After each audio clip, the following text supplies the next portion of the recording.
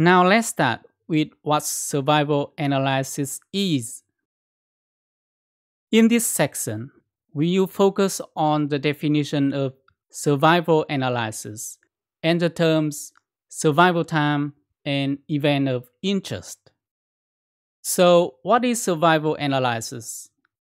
Survival analysis, or more in general, time to event analysis, is a group of statistical methods used for data analysis where the outcome variable of interest, time, until an event of interest occurs. The start here means start follow up. The time can be measured in days, weeks, months, or years. An event can be death, disease, relapse, or recovery. Although it is called survival analysis, but it does not always mean the analysis of survival time. The analysis can be the time of recovery after achievement, or the time of relapse after a rehabilitation. For example, you may be interested in analysis of time until death after a disease was diagnosed. This truly means survival analysis.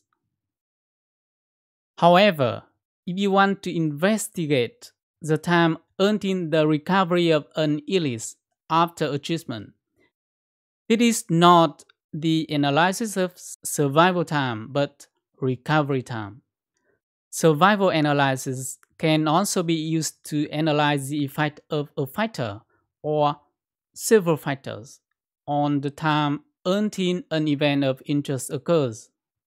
For example, you may want to investigate the effect of treatment methods on the time until the recovery of an illness after treatment.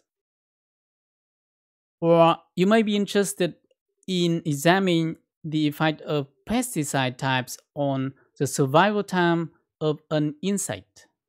To now, you know what survival analysis is.